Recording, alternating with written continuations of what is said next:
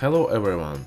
Today we will conduct a very interesting experiment with an interesting substance called luminol. This substance will emit light under certain conditions. So, to begin, let's prepare a solution of luminol. For that, let's scale about 0.2 gram of luminol in a large glass, furthermore adding there 20 grams of baking soda and half a gram of copper sulfate.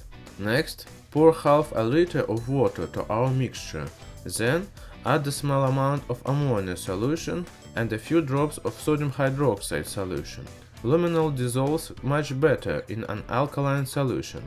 After that, mix it up so that everything dissolves well. And here we have prepared our first solution. Next, let's take another beaker and add there about 5 ml of 30% hydrogen peroxide and dilute the entire volume of the solution to half a liter. And here we have prepared both solutions. Now we will conduct the reaction itself. Take 15 ml of each solution, turn off the lights and merge them together. As you can see, a very beautiful glow occurs. Luminol emits light for a few seconds. After that, the glow begins to fade gradually. This is the basic drawback of luminol. In fact, to achieve a longer lasting glow, it needs new materials to be added constantly. Light emission occurs because luminol is oxidized by hydrogen peroxide, and the resulting new substance creates a photon, which is a particle of light. Also, for a more effective reaction, I have prepared such an interesting system.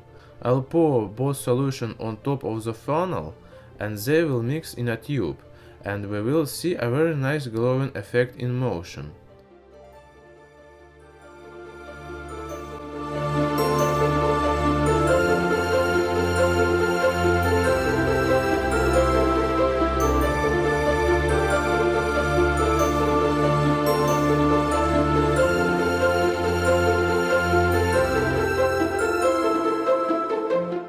There is another method of the luminescence of luminol.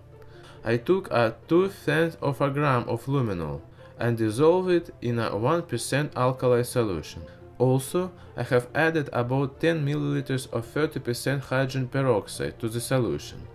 To start the glowing reaction, I just add a catalyst, either red blood salt or potassium ferrocyanate.